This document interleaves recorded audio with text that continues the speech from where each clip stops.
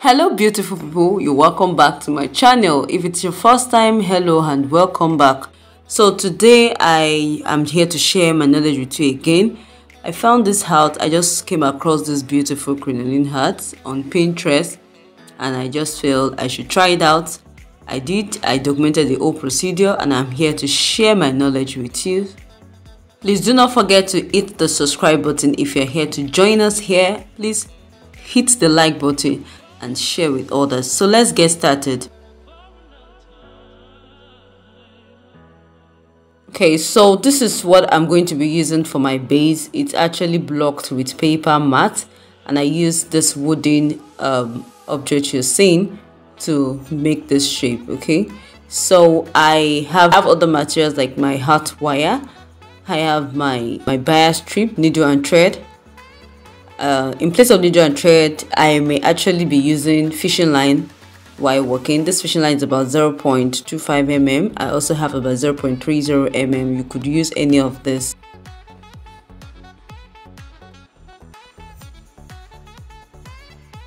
I have UHU glue. I have crinoline. The crinoline is about 6.5 inches width and the total length I have is about 10 yards or 10 meters.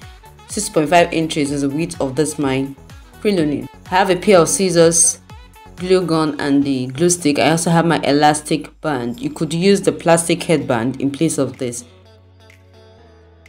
Like I said earlier, I've blocked my base and this is it. It's dry and the next thing is for us to wire it. So I have my art wire and what I did was to measure the mold or the art block. This exact art block I used in blocking it. I just measured it and I got my art wire. Okay, so I'm trimming off the excesses. I already did that. I'm just trying to smoothen it up and do it perfectly before I proceed to the next step. So I have my art wire.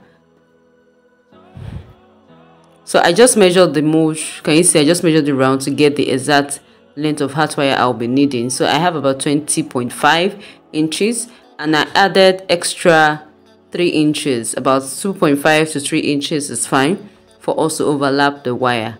Okay, so that's the measurement I use in cutting out my wire. So I'm going to place the two ends of the wire together, my paper tape which I'm going to be using to join the two ends of my wire.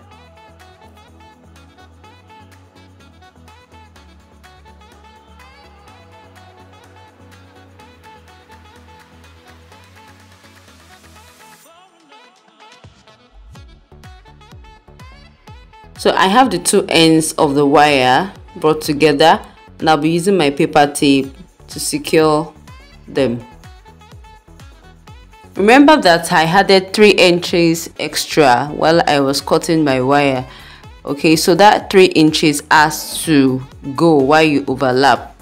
I mean, you overlap by 1.5 inches on one side and 1.5 inches on the other side, making it the 3 inches so that at the end of the day it's going to fit into the base properly. If not, it may become bigger or it may become too small if you don't do the measurements accurately. Okay, if you don't overlap by the extra inches we added earlier, it will actually show. So I'm using my paper tape now to wrap over to secure the ends of the wire together.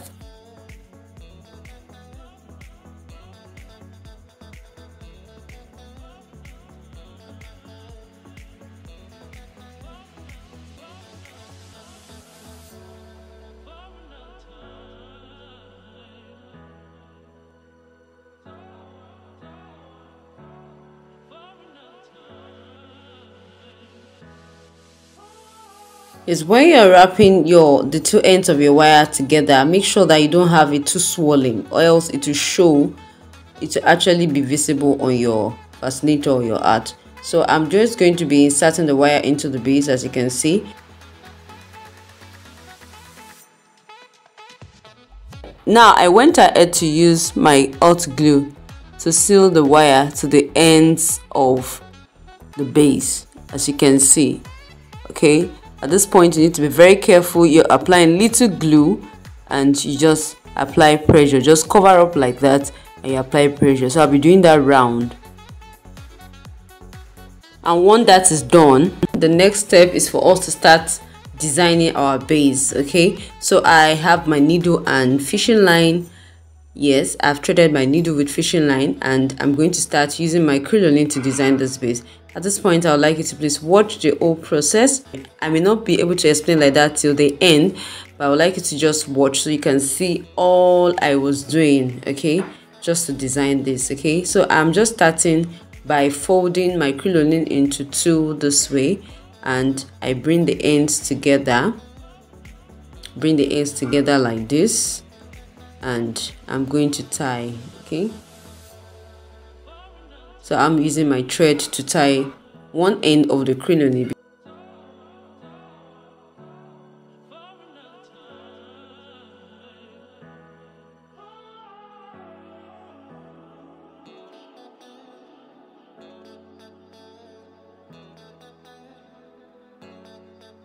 And to seal the ends of the fraying edge of the crinoline properly, I applied my glue, and I just allow it dry a little, then I just press it down, as you can see. So that will seal the edge of the crinoline.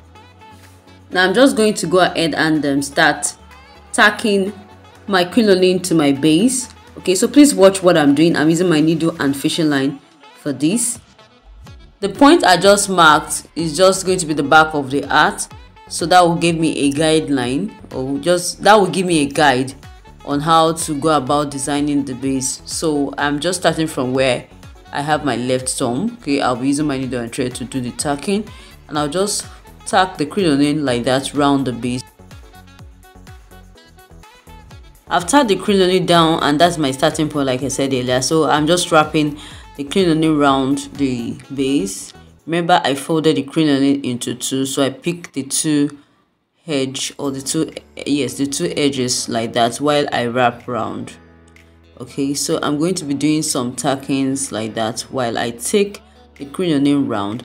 I'll be lining the inner part of my base, so whatever tacking I do that may look rough inside will definitely be covered. Okay, so you can see me using my needle and fishing line to tack the needle, tack the crinoline to it. And the way I'm tacking on the outer part of the fascinator or art, you will notice that the thread does not really show. Invisible tacking. I can actually tack anyhow from inside, but from outside, make sure that the tackings are not that visible.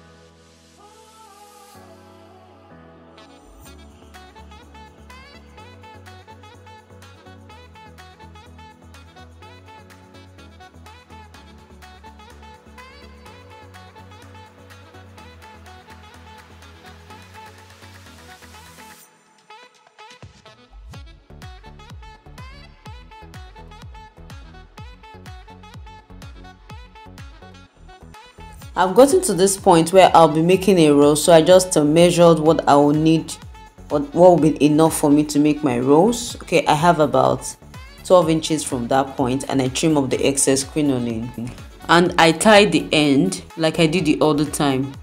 Then I finished up by making a rose. Please watch, just watch what I'm doing.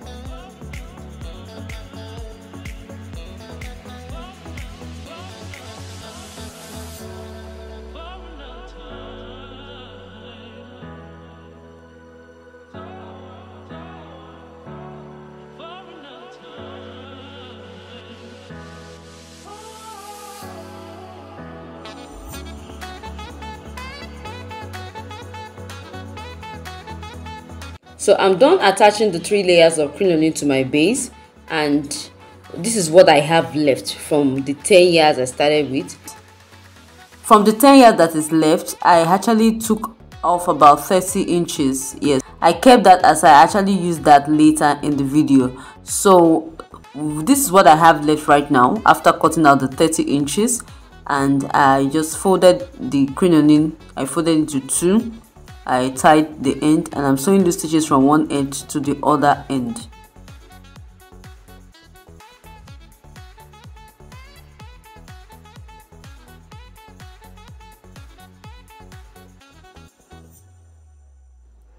At this point, while sewing my loose stitches all the way down, I discovered that my thread became short, so I had to just pull the thread. I just pull the thread together at this point so that I can have enough thread to continue sewing loose stitches. I just went ahead to sew loose stitches like that all the way down.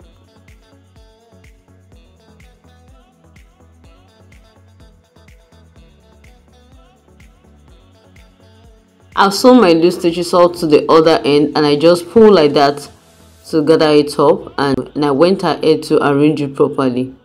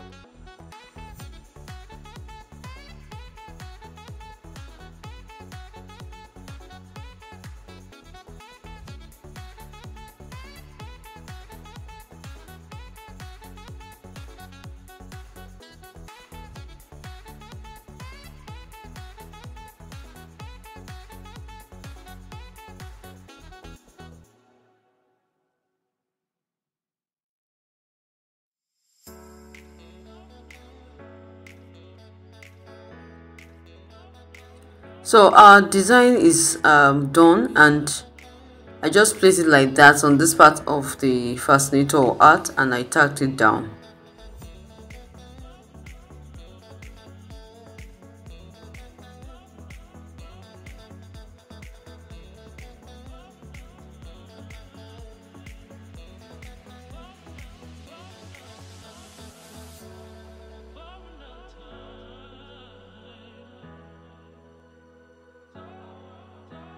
Now the crinoline I have left now is what I cut out earlier, that I kept aside earlier. So I'm just using that to still design this beautiful hat. Please watch this part.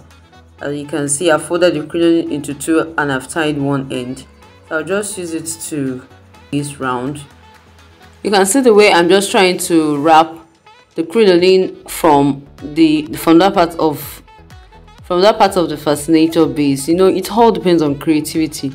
You can always form something different from this, okay, once you understand the techniques. So I just place my crinoline like that.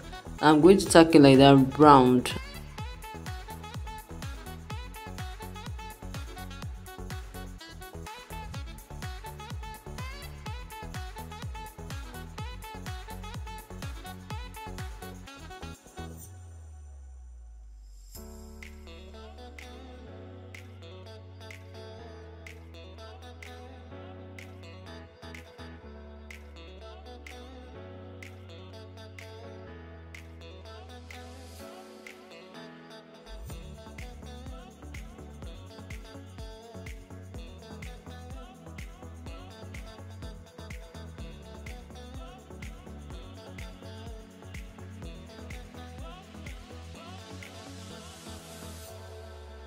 I've taken the crinoline round the base to the point I want it to be. So I just measured about 16 inches. I just measured about 16 inches and I cut off the excess. So I'm just going to tie that in, and I'm going to use it to design that part of the fascinator.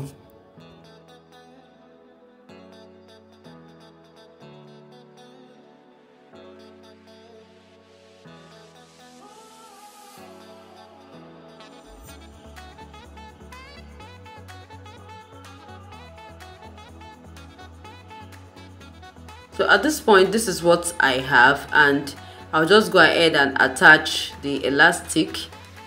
I'll just use my needle and thread to tack it to the point I want it to be. The elastic is about 13 inches, about 15 inches. It depends on how stretchy the elastic is. Okay, it could be 13, it could be 14. And I just tied each of the end, and I'm going to tack it down to my fascinator base.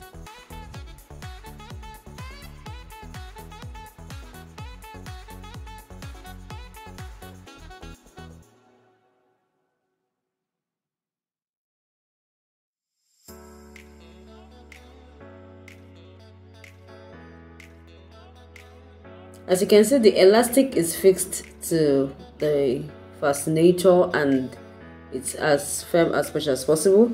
Then I just went ahead to line the inside to cover all our tackings and all that. Covered this part with my bias strip as we normally do. I also covered every rough edge with accessories or embellishments. Okay, and so we have come to the end of the tutorial. I hope you have learned one or two things. I hope you enjoyed this video. Please help me like, share, and subscribe if you are yet to. Thank you so much for watching this video. I will see you all in our next tutorial.